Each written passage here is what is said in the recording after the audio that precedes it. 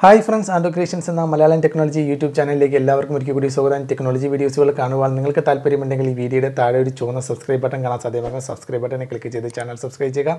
തുടർന്ന് വരുന്ന ബെൽ ചിഹ്നത്തിൽ ക്ലിക്ക് ചെയ്യുകയാണെങ്കിൽ ഞങ്ങളിടുന്ന വീഡിയോസുകളെല്ലാം തന്നെ നിങ്ങൾക്ക് നോട്ടിഫിക്കേഷനായിട്ട് ലഭ്യമാകും. ഇന്നത്തെ വീഡിയോ എന്ന് പറയുന്നത് നമ്മുടെ മൊബൈലിൻ്റെ ഹീറ്റിങ്ങുമായി ബന്ധപ്പെട്ടിട്ടുള്ളതാണ്.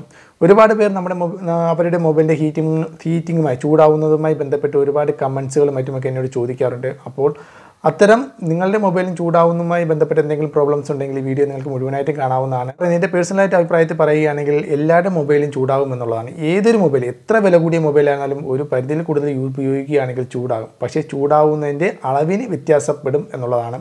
ചൂടാവിൻ്റെ അളവിലും എത്ര സമയം നമ്മൾ മൊബൈൽ ഉപയോഗിക്കുമ്പോൾ ചൂടാവുന്നു എന്നുള്ളതിലും വ്യത്യസ്തപ്പെട്ടിരിക്കും എന്നുള്ളതാണ്.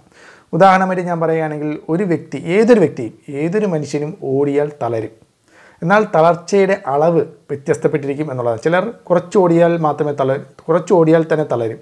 എന്നാൽ ഒരു വ്യക്തി ചിലപ്പോൾ ഒരുപാട് ദൂരം ഓടിയാൽ മാത്രമേ ആ ഒരു വ്യക്തി തളരുകയുള്ളൂ എന്നുള്ളതാണ്. അത് അവരുടെ ആരോഗ്യമായി ബന്ധപ്പെട്ടിരിക്കും. അതുപോലെ തന്നെയാണ് നമ്മുടെ മൊബൈലിൻ്റെ ആരോഗ്യമെന്ന് പറയുന്നത് ഇതിൽ അടങ്ങിയിരിക്കുന്ന ഹാർഡ്വെയർ പ്രോസസ്സിങ്ങിൻ്റെ പ്രോസസ്സറിൻ്റെ അടിസ്ഥാനത്തിലാണ് ഇരിക്കുന്നത്. പ്രോസസ്സർ ഒരിക്കലും നമ്മുടെ മൊബൈലിൽ നിന്ന് എടുത്ത് മാറ്റാൻ സാധിക്കുകയില്ല.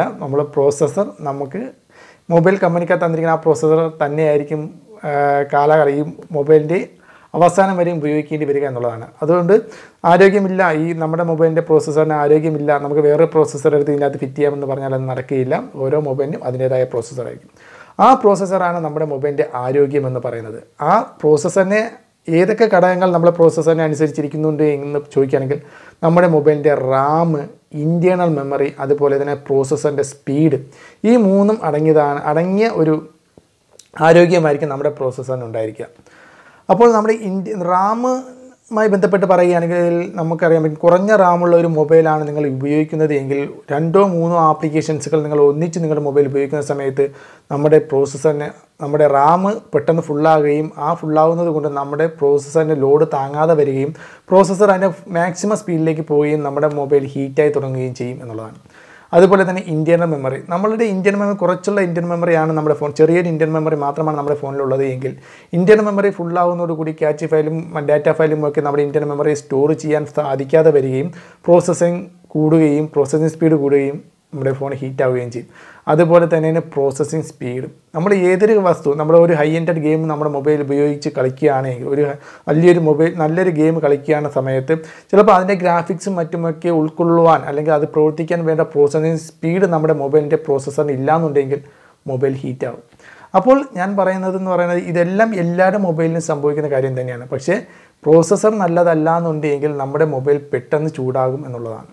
അപ്പോൾ ഞാൻ പറഞ്ഞ കാര്യങ്ങളെല്ലാം നിങ്ങൾക്ക് ഏകദേശം മനസ്സിലായി കാണുമെന്ന് വിചാരിക്കുന്നു. ഏതെങ്കിലും ഒരു ആപ്ലിക്കേഷൻസ് ഉപയോഗിച്ചോ അല്ലെങ്കിൽ ഏതെങ്കിലും ഒരു ട്രിക്ക് ഉപയോഗിച്ചോ ഏതെങ്കിലും ഒരു ടിപ്സ് ഉപയോഗിച്ചോ നമ്മുടെ മൊബൈലിൻ്റെ ഹീറ്റിംഗ് പ്രോബ്ലംസ് മാറുകയില്ല എന്നുള്ളതാണ്. നിങ്ങളുടെ മൊബൈലിൻ്റെ ആരോഗ്യം പ്രോസസ്സർ നിങ്ങൾ ആദ്യം മനസ്സിലാക്കിയിരിക്കണം. അതനുസരിച്ച് നിങ്ങളുടെ മൊബൈലിലുള്ള ആപ്ലിക്കേഷൻസുകളിലും മറ്റുമൊക്കെ നിങ്ങൾ ഉപയോഗിക്കുകയാണെങ്കിൽ നിങ്ങളുടെ ഫോണിൻ്റെ ഹീറ്റിംഗ് പ്രോബ്ലംസ് മാറ്റാവുന്നതാണ്.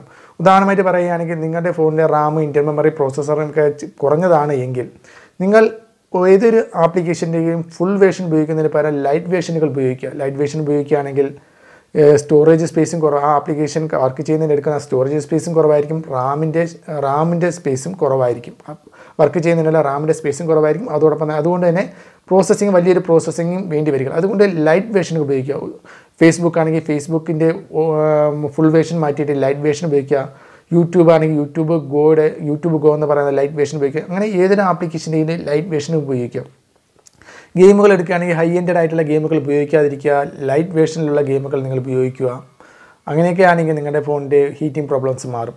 അതോടൊപ്പം തന്നെ ഈ ഗെയിമും ആപ്ലിക്കേഷൻസുകളും മറ്റ് പ്രോസസ്സിങ്ങും മറ്റും ചിലപ്പോൾ നമ്മുടെ ഫോണിൻ്റെ ഹാർഡ്വെയറിന് എന്തെങ്കിലും പ്രോബ്ലംസ് ഉണ്ടെങ്കിൽ നമ്മുടെ ഫോണിന് ഹീറ്റാകും എന്നുള്ളതാണ്.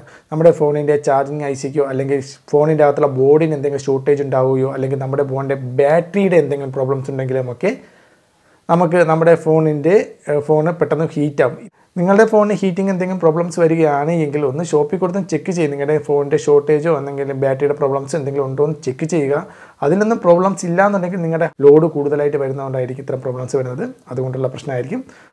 അതുപോലെ തന്നെ നമ്മുടെ ഫോണിൻ്റെ വൈഫൈ കൂടുതലായിട്ട് ഉപയോഗിക്കുക, ബ്ലൂടൂത്ത് കൂടുതലായിട്ട് ഉപയോഗിക്കുക, അതുപോലെ തന്നെ ലൊക്കേഷൻ സർവീസുകൾ കൂടുതലായിട്ട് ഉപയോഗിക്കുക. ഇവയൊക്കെ നമ്മുടെ ഫോണിൻ്റെ പ്രോസസ്സറിനെ ഒരുപാട് ലോഡ് വരുത്തും എന്നുള്ളതാണ്. ഇതൊക്കെ ഒരുപാട് സമയം നമ്മൾ ഉപയോഗിക്കുകയാണെങ്കിൽ നമ്മുടെ ഫോണിന് ഹീറ്റാകും. അപ്പോൾ നല്ല പ്രോസസ്സറുള്ള ഒരു ഫോണാണ് എങ്കിൽ പ്രോബ്ലംസ് വരികയില്ല. എന്നാൽ ലോ പ്രോസസ്സർ, കുറഞ്ഞ പ്രോസസ്സറൊക്കെ ഉള്ള ഫോണാണെങ്കിൽ പെട്ടെന്ന് ഫോൺ ചൂടാവും. അപ്പോൾ ഇതൊക്കെ നിങ്ങളൊന്ന് അനുസരിച്ച് നിങ്ങൾക്ക് ഞാനിപ്പോൾ പറഞ്ഞ കാര്യങ്ങൾ കൊണ്ട് തന്നെ നിങ്ങൾക്ക് ഏകദേശം മനസ്സിലായി കാണും എന്തൊക്കെ കാര്യങ്ങൾ ചെയ്തു കഴിഞ്ഞാൽ നമ്മുടെ ഫോണിൻ്റെ പ്രോസസ്സറിൻ്റെ സ്പീഡ് അല്ലെങ്കിൽ പ്രോസസ്സിന് കൂടുതൽ ലോഡ് വരുത്താതെ നമ്മുടെ ഫോണിന് കൂടുതൽ ഹീറ്റാകാതെ രക്ഷിക്കാം എന്നുള്ളതും, എന്തൊക്കെ കാര്യങ്ങൾ ശ്രദ്ധിച്ചിട്ടും കാര്യമില്ല എന്നുള്ളത് എല്ലാം നിങ്ങൾക്ക് ഈ ഒരു വീഡിയോ കാണുമ്പോൾ നിങ്ങൾക്ക് മനസ്സിലാകുമെന്ന് ഞാൻ കരുതുന്നു.